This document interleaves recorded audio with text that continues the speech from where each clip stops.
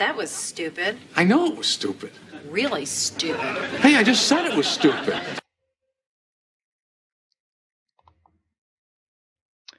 Okay, for today's daily dose of stupid, and it is stupid, but I can't get enough of it. I just enjoy this so much. You may recall that a while back, Bob Francis O'Rourke, some people call him Beto. I don't know which people, but people. Anyway, Bob Francis O'Rourke, who was running for president of the Democrat Party, he had to actually stop campaigning because he lost his turtle.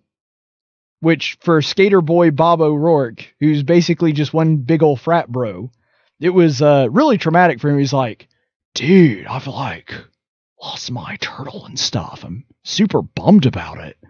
Anyway, so Bob Francis O'Rourke has to go back home to find his pet turtle, Gus. And, we like to be helpful, regardless of what side of the aisle you're on here at Tactics. In News Radio 1440, even though we may argue with you, we still want to help out. And so, Bob Francis, we found your turtle. Here he is. We have located your pet turtle. Ready, bud? Dude. So anyway, that's Bob Francis O'Rourke's turtle.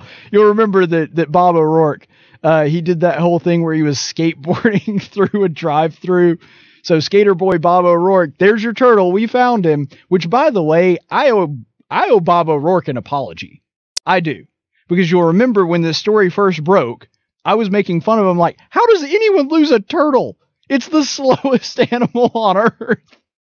How can you not keep track of a turtle? Well, see, if I'd only known that the turtle shares his owner, Bob O'Rourke's affinity for skateboards, and that he just skateboards away, okay, you have to admit that turtle was moving pretty fast for a turtle.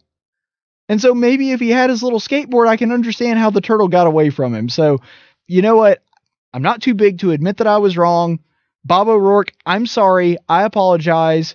Your little skater dude turtle obviously was quick enough to get away from you. Most turtles are a little velocity challenged. This one clearly was not. So, you know what? I'm not too big to admit that I was wrong. I owe you an apology, Bob O'Rourke. I'm sorry.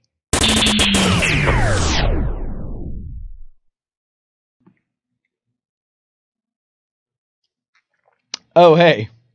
What are you still doing here? Video's over.